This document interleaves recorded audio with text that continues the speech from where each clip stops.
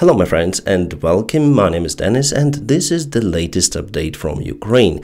Let's go to Crimea, Sevastopol. Just yesterday Ukraine performed the aerial attack on the city targeting the Russian command headquarters with many of the officers inside. It is happening not for the first time. Few months ago Ukraine already targeted the Russian Navy headquarters, severely damaging the building. The building was almost destroyed. Well, today some of the sources spread information that the Russian General Commander Gerasimov was inside the command headquarters building by the time there was the attack of the Ukrainian army. And they say that he probably lost his life. Well, actually, my friends, I wouldn't trust that information for now. It is not the first time that it's been reported about Gerasimov's death. We do not have the proofs, we do not have anything to confirm this information. Yes, there is still a small chance for this information to be true, but I wouldn't bet on that. But the good thing that the Russian command was attacked again, and I believe that many of the officers followed the Russian Moskva ship. Plus, there was the attack on the Russian Saki airfield in Crimea again. Probably I showed you those pictures in my yesterday's video. Again, the main building, the headquarters of the airfield, was attacked, and it's been reported that more than 20 of the Russian soldiers lost their lives or were wounded. So the infrastructure of the airfield itself, I mean taxiways, runways, fuel storages, were not targeted. This time only the main buildings where the personnel is located. The Telegraph came out with information about the possible Russian massive attack. So they say that Ukraine braces for renewed Russian offensive near Kharkiv in Kupiansk direction. So they predict that on 15th of January Russia might start the massive attack. So they say about this city of Kupiansk, which is very important by the way. It's located on a crossroad. Russia lost it back in 2022. So the source says that Russia will try to attack from this place and also maybe from this place and from different directions. Well, actually the Russian attacks are already happening, especially near to Sinkivka. All of those were repelled by Ukrainian army, and Russia has no success in Sinkivka, but rather losing their equipment and army personnel. So obviously Russia might accumulate lots of the forces over here, but it's not the fact that their assault might be successful towards Kupiansk. Potentially it could be, because Putin has the political goal to occupy the city till the elections in March. He needs to show some of the success to his chauvinist population, and Kupiansk plus Avdiivka are two possible main achievements for the Russian regime. Just remember how they were happy about the Marinka occupation, or what was left from that village. Ukraine resisted there for many years, since 2014, but it's just a village, a small one. So how would Russia sell towards Kupiansk? I think that they would fail with it and with all of their group that they created based on experience that we saw in Sinkivka. What is happening to the Russian vehicles and infantry is crazy. So for Ukraine, it's crucial obviously to build the defense lines using this time. I would say that the Telegraph article was nothing more but the article for the article, because Russia has already started the attack towards Kupiansk, as well as in many other directions, for example towards Liman. Also in that article they say that there is the big risk for Crimea, but Crimea is occupied by the Russian forces. So analytics about the Telegraph article, well, there is no analytics. Basically, the journalists who made the article didn't make the research. Ukraine has started to use the HIMARS rocket artillery systems more widely on the front lines. Those are two of the Russian artillery systems known as, and both of them were targeted with a single HIMARS missile, causing the devastation. So why Russia put those two together, I'm out of clue. This happened in Zaporizhia Oblast, the southern part of Ukraine. You can see there are lots of the munition and the supply vehicle, which also was targeted. About the supply vehicles, Russia is losing many of them all around the front lines. Even though those Buhanka vans look clumsy, but they play a very important role for the Russian army, delivering the shells just to the artillery positions. plus many more of the other supplies, so it's very critical to target them, and unfortunately Russia has many of those vans. They are very cheap in production and they have more than average off-road capabilities, but at the same time those are not very reliable. However, they do not live for a long time, that is why it's not the big disadvantage. You know what, Russia again tried to attack the Crimea village. It is located in Kherson Oblast across the Dnieper River. Our guys have the bridgehead out there, and the drone commander Magyar with his unit is operating out there, so they sent dramatic images from the place about the destroyed Russian convoys. So here we go, the full video I published on my Telegram channel because I'm unable to show you everything on this platform, my friends. What I can say that again Russia advanced with their armored vehicles plus infantry forces. This time they didn't use the tanks but were ambushed anyways. As far as I remember, it's the fourth Russian advancement attempt towards Crimea village. And yet none of those forces are reaching Crimea. They all were kaputted on the way, and Ukraine do not have tanks or heavy armor vehicles in those positions. So what our guys do there is absolutely extraordinary. Stopping the Russian assaults in those conditions, it's just crazy. Again, FPV drones help a lot. Nevertheless, Russia continued the advancement today, for example, in Avdiivka region. One more attack attempt in reaching Berdichi or Stepova. However, it was conducted somewhere over here on the north from those villages. Let's check out again this source. So Russia took some of the ground out there. However, Ukraine tries to attack back. We see lots of the artillery fire and also the Ukrainian counterattack attempt towards this sector. And here, as you probably can see, the Russian vehicles on fire. So this attack attempt from the Russian side is complete failure. Ukraine is also using some of the surveillance systems to identify the Russian positions and the Russian vehicles, then they move out to attack Ukraine. And what we see here is the big Russian advancement towards Terny. Before, Ukraine performed a counterattack pushing Russian forces away from Terny, but it seems like Russia accumulated new forces and they've took the ground back again. Can they potentially reach Terny and all of those settlements near to those lakes? Well, yes, but not in a close perspective. They've already got many of the attempts, but each time were thrown back. So I do expect that Ukraine will attack them again. At least we have the artillery fire marks from the Ukrainian side. Alright, let's check more of the Russian achievements. They say that they've targeted the RST system. Well, indeed, there is the video of the Lancet drone which flies towards the system and hit the ground in front of it, not causing any kind of the damages to this decoy. Yes, it's not the RST system, it's the dummy. They show one more RST system, as they say, which was targeted again by the Lancet drone.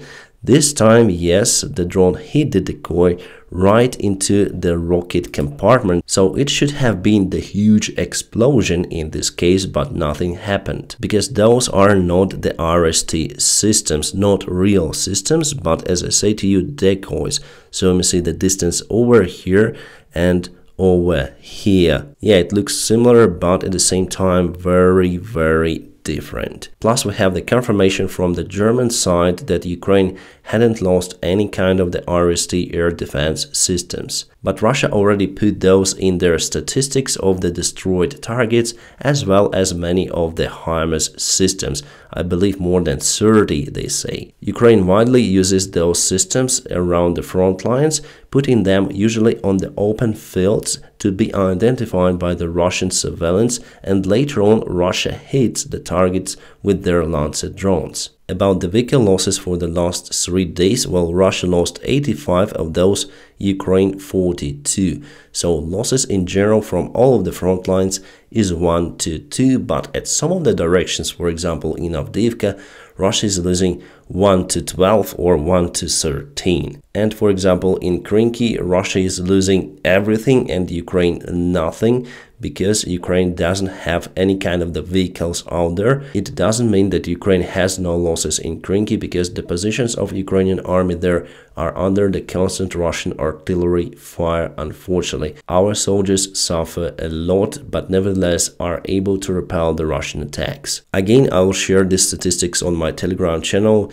for you to see everything. Interesting, Russia started to build some of the fences between the airplanes which are staying at the aprons of their military airfields. So they seems to be in lack of the funds to build the normal hangars, that is why they build those concrete walls. Well, actually it might help at some point against the shrapnel, for example from the ATACMS missiles. There were already the cases that the Russian airfields were totally devastated by ATACMS. According to the Russian news, they are planning to make the cluster munition warheads for their cruise missiles, and that might bring lots of the devastation to the civilian infrastructure of Ukraine, unfortunately. It might cause the fire in vast of the territories, for example, of the power plant or oil storage. By the way, there is the proved information that one of the military plants in Kiev was attacked by the Russian missiles, and unfortunately the Russian missiles went into the building, severely damaging the production of weaponry. We do not have the details about what kind of the military production was produced in that factory,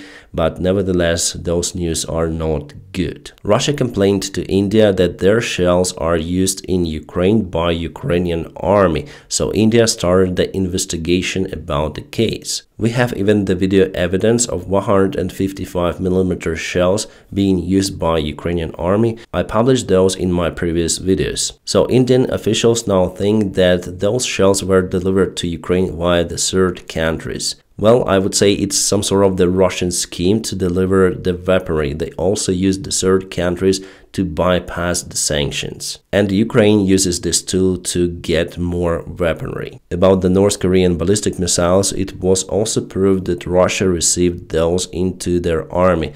So for example, you may see this part and the fat boy is over here, and let's go to find the debris which is located in Kharkiv city, and here you may see exactly the same part of the missile. So this and again this identical. By the way, new photos appeared in internet with Kim Jong-un visiting the military factory which is producing the missiles and the systems that might carry those. As you can see, many of the vehicles and intercontinental missiles on them. So indeed it is crazy of how this regime obtained this technology. Obviously China and Russia helped. At the same time, the Western countries were more or less calm about this stuff, and soon Iran would obtain the same tools. It's just crazy what is happening. Moreover, we have not so good news that the representative of the State Department of the United States, Matthew Miller, as far as I remember, said that United States of America will not supply Ukraine at the previous level, will not support Ukraine as it was in 2022 or 2023. I have published those news on my Telegram channel, and I got some of the critics for that, saying that I misunderstood the information, but actually I don't think that I misunderstood it. Clearly it is what it is. On the question about the Ukrainian support, if it's gonna be as long as it takes, Mr. Miller answered, as long as it takes, that doesn't mean that we are going to continue to support them at the same level of military funding that we did in 2022 and 2023. We don't think that it should be necessary. And later on he adds that the ultimate goal is to transition Ukraine to stand on its own feet and to help Ukraine build its own industrial base so it can both finance and build and acquire munition on its own. I would say that it is the fairy tale from the Wonderland and excuse not to support weaponry for Ukraine. Ukraine, unfortunately, will never ever have the proper military infrastructure, proper factories to conquer the Russian army, because Russia has enormous military resources.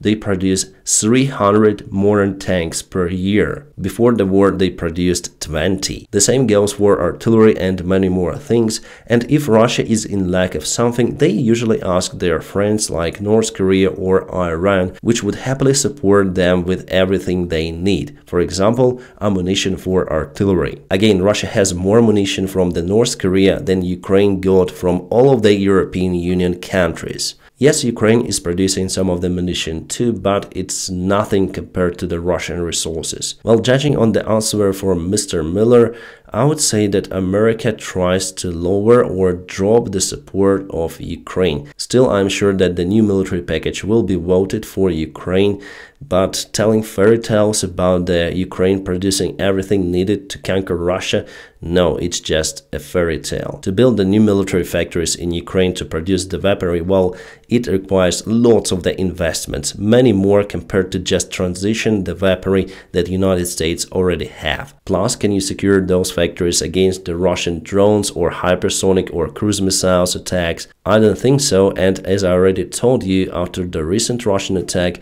we already got one of the military factories damaged. So I would say that our Western leaders in general are in lack of this power of democracy as it used to be. It seems like the laws of nature do not change. Who is more impudent, who shows more power and strength, usually wins. You see that Putin was able to consolidate dictators around him in a common union. So definitely it is the war between democracies and autocracies, and we need to understand that just waiting will not help. It will lead just to more dramatic circumstances for our Western democratic world. I'm not saying that those pricks will win. No, democracy will prevail, but for what cost? We need to minimize the losses and possible risks by helping Ukraine, Taiwan, South Korea, and all of the rest of our allies. By the way, today North Korea launched the artillery fire, the huge one, on the demilitarized area in one of the places, and the South Korea had to evacuate more than 2,000 of civilians from the place near to the border. North Korea launched more than 200 of the artillery shells to demilitarized area. The South Korea already said that it will respond with the military drills. This was shown as the result of the North Korean artillery attack. It shows us that any kind of the frozen conflict, even though it was frozen for decades, might spark in a matter of days. One more thing why Ukraine shouldn't negotiate with Russia. Russia has many more resources, so there will be the point, then they will try to attack Ukraine again. China has built a huge dummy copy of the United States air carrier Gerald Ford. Do you think that they do just for fun? No, they are preparing for something. Maybe even for the landing operation in Taiwan. Well, I still think that they will fail with this operation potentially, but still they might try it. For me, it was always a great mystery of how civilized countries allowed the regimes like in China, North Korea or Russia even to exist. Actually, West built the Chinese economy. Most of the things around are made in China. And now they are powerful enough to conquer the allies. It's just crazy. More and more Western-made components are found in the Russian missiles or any kind of the weaponry. As I said to you, usually they obtain those from the third countries. And still there is no robust tool of how to deal with that, of how to cut all of the supplies that Russia uses for their military. My friend, a vessel captain Timur Rudov, also found out the information of how Russia sells their oil for the higher price. We know that Russia has the maximum price limit for their oil. I believe this is $60 per barrel. So what Russia does to bypass those limits? Basically, they refill the oil from one tanker that goes from the Novorossiysk port to the other tanker of the third countries. And they have this refilling procedure right in the middle of Mediterranean Sea, near to the Greece in neutral waters. All of those red symbols are oil tankers, some of them empty, some of them full. After they pump the oil to the other tanker, that oil is not longer considered as the Russian one because they also make a fake documents for it. It is known fact explained by Timur Rudov. I shared his video in English on my Telegram channel, and I will also put it in the video description just below. So that is how Russia gets its dirty money for war. And our politicians are impotent enough to allow them to do it. Or maybe they just got the profit from those sales. about the Ukrainian pilots training on F-16s. Some of the media sources came out with misinformation about the case. They misunderstood the statement from Pentagon saying that the training of the Ukrainian pilots will be completed at the end of the year 2024. So pro-Ukrainian community was shocked about the news of why it takes so long. But if we check out the actual statement of Pentagon official, it was said not till the end of the year but later this year. And they've told only about the Arizona base where our Ukrainian pilots are now on the training, but also the training is conducted in Europe. And based on the information from the media sources that Norway sent some of the airplanes for Ukrainian pilots training, it means that our guys are on the practice, and practice is the final stage of the training. It means that the training will be done much faster than till the end of the year. No, it will be done in a couple of months maximum. But again, we have many of the groups of the pilots, so maybe some of them will finish by the end of the year. But the first group will be ready soon, as I told you. Kadyrov said that he may exchange the Ukrainian prisoners of war if Western countries raise the sanctions from his family, from his horses and the private jets. At the same time, he agrees that West would continue to pose sanctions on him personally. He also forced the Ukrainian prisoners of war to record the message to the West that they wanted to be exchanged for lifting the sanctions on Kadyrov's family. Why Kadyrov is so concerned about the sanctions on his family? Well, basically because he has lots of the stats on them. The dirty money in the West banks, the property on the West, all of that is not personally on Kadyrov but on his family. And he wants to get all of that back. Also, this situation shows the real power of Kadyrov, so he is able to exchange the prisoners of war personally. Guys, and what do you think personally about the case? Should we lift the sanctions from Kadyrov and release many of the prisoners of war? My own opinion that if they release all of the Mariupol and Azovstal defenders, that is the deal. I found this video on one of the Ukrainian Telegram channels. It's called Combat Footage UA, and here you can see that the Ukrainian soldier takes something in the hand. He said, "Oh, I'm very curious of what is this." Well, it is the illustration of what not to do. This is the notice from the Ukrainian army on their page.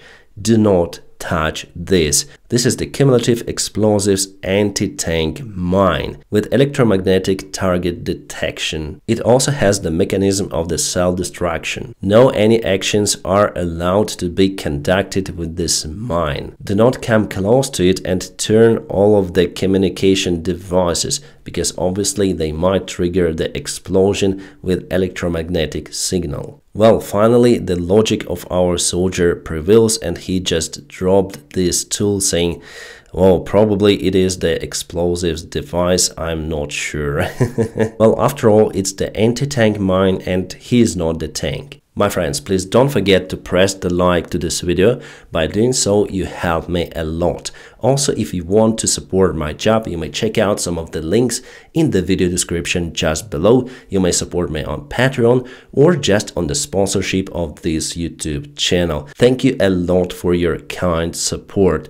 My friends, as usual, I wish you a peaceful sky wherever you are and have a great time.